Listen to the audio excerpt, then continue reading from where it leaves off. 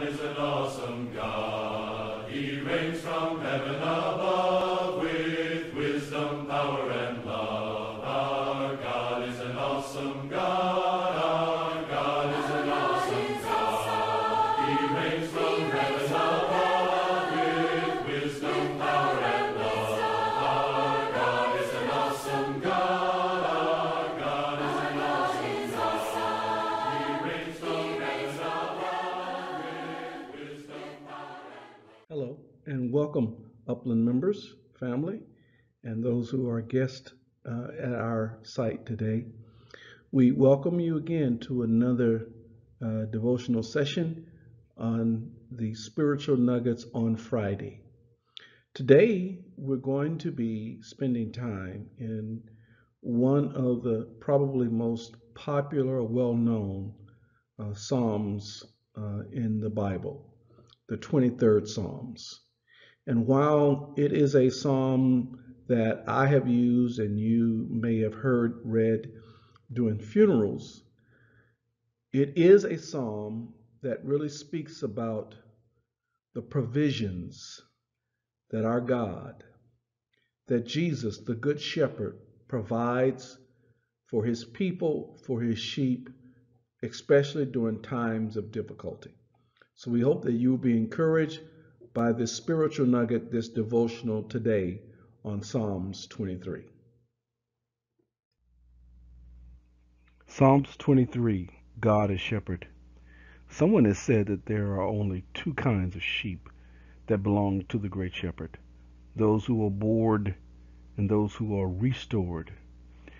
And if you find yourself being bored in your faith at this moment, we hope that by the end of this short time that it will restore your desire with all your heart to reconnect with the Great Shepherd. Now, this psalm is often used at funerals. I've used it myself for families. And while it is very appropriate at such times, the psalm is about the Lord's provisions for his people, the sheep of his pasture, and especially during times of difficulty. The Lord is my shepherd is a powerful statement of contentment.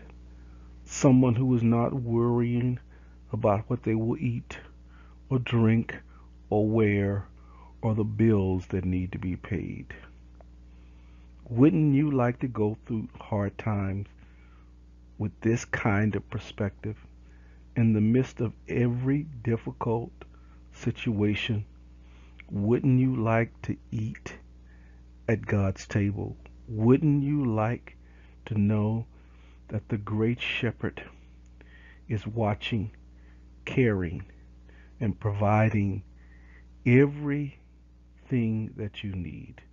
A sense of security, even when you don't have what you would like to have. You have what you need. What a wonderful, faithful shepherd. What a wonderful, amazing, caring host that we have in Jesus, the Great Shepherd.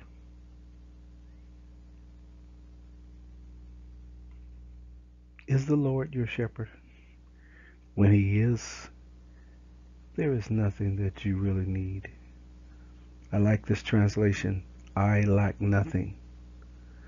The King James says again, I shall not want. But when I know that I lack nothing, what could I want? He provides opportunities for me to prosper, to be blessed, and to be a blessing to others. He leads me to those moments where I can just be still and be able to replenish and refresh my spirit besides quiet waters. He restoreth my soul. He rejuvenates. When I spend time in worship and time in meditating the Word of God, it refreshes me. It's like a breath of fresh air. and he guides me. Don't need, again, a system that provides direction, a GPS, if you will. He will guide, because there are dangerous places that a GPS will not be able to locate.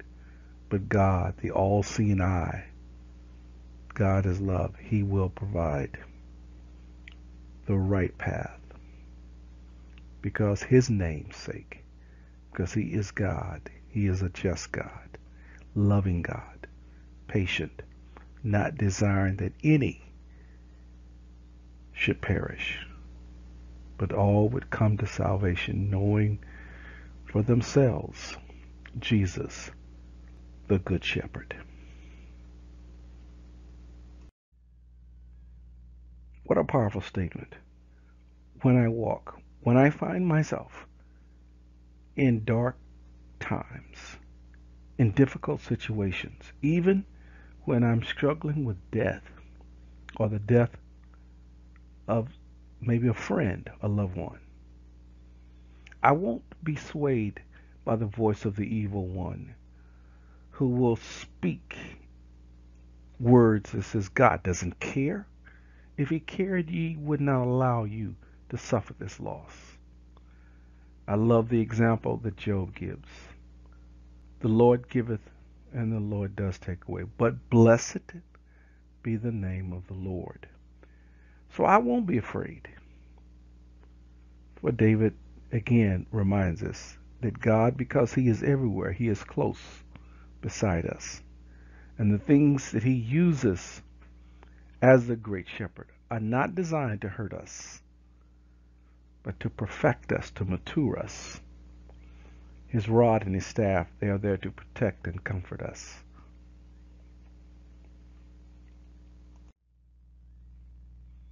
Now, in verses 5, David moves from the illustration he was using God as a shepherd.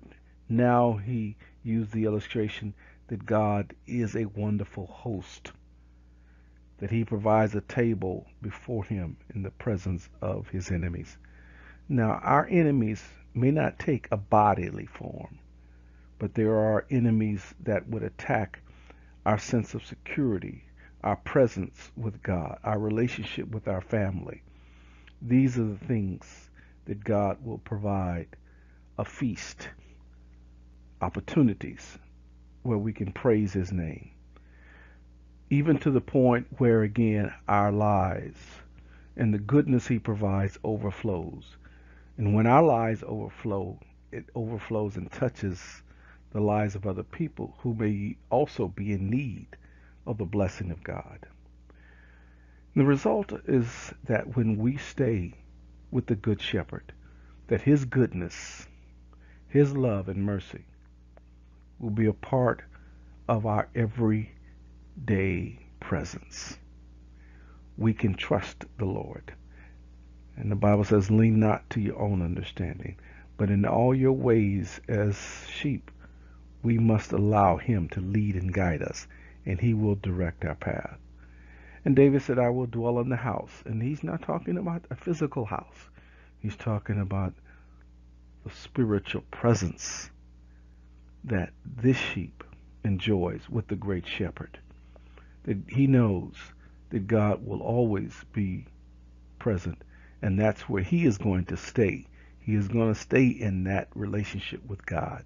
He'd be foolish to leave, because the wolves are waiting whenever we leave the protection of the shepherd.